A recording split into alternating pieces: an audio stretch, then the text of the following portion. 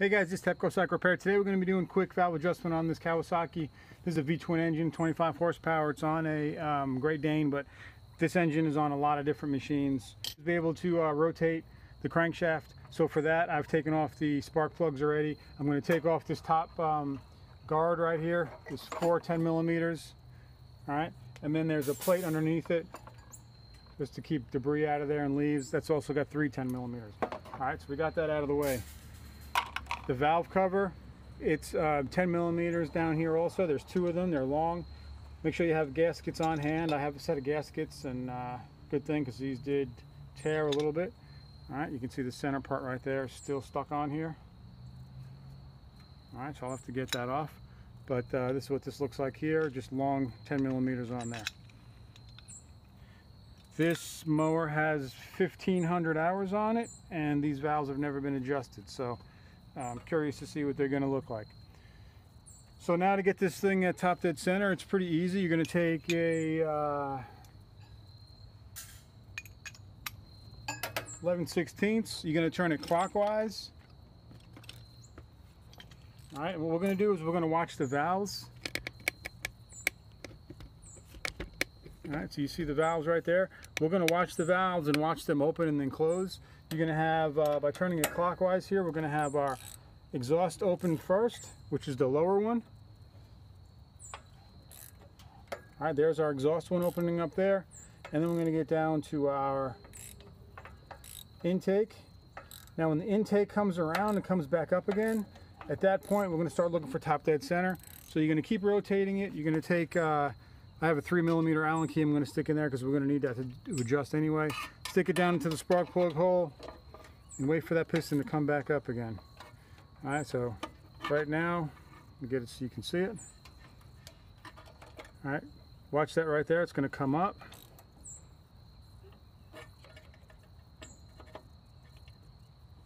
Boom, right there, we're at top dead center. Now we're going to look at these valves here. All right, and they're pretty loose. Let me get you in closer.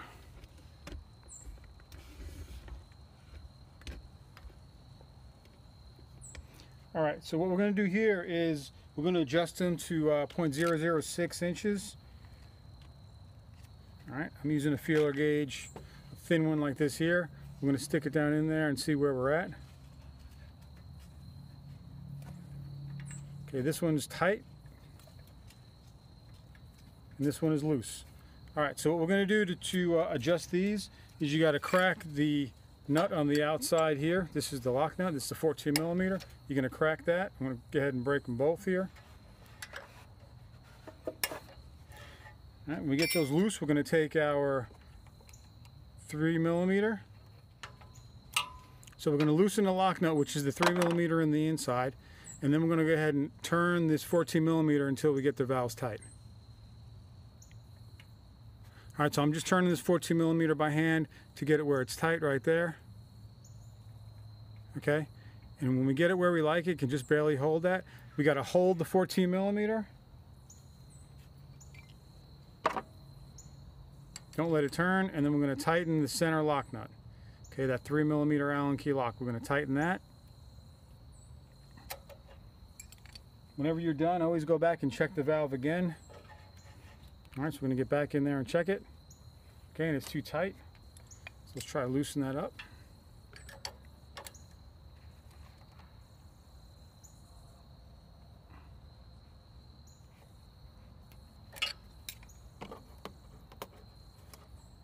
Get the feeler gauge in there again. All right, we're good right there. Okay, so the inside 3 millimeter is your lock nut, and the outside 14 is your adjuster. So let's do it on the bottom one.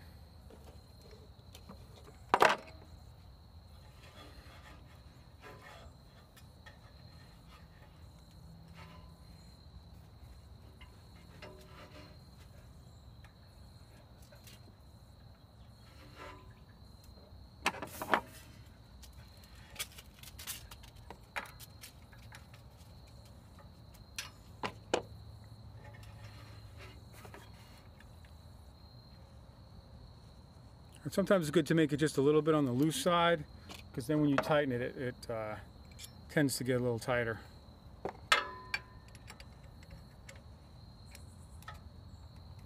holding the 14, and then tightening the 3mm Allen.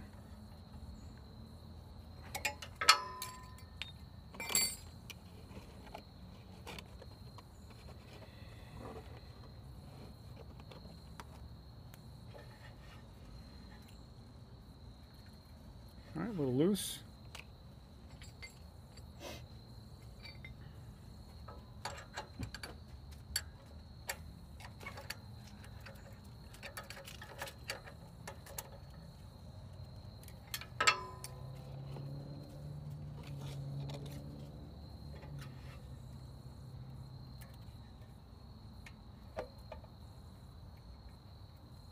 And you want this exhaust one to be right because this is your decompression also, okay? So if that one is too loose, you'll have a hard time cranking the engine.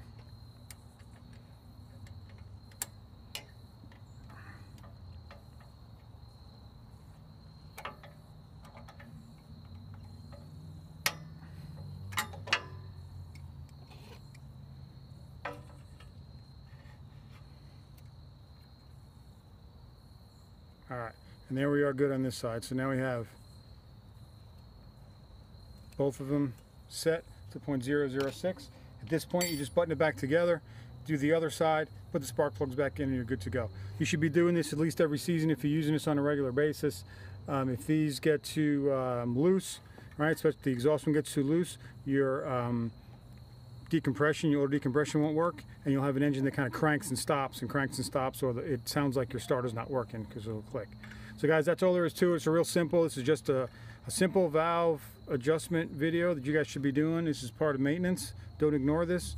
And I hope you guys enjoyed the video. If you did, please hit the like button, subscribe, share.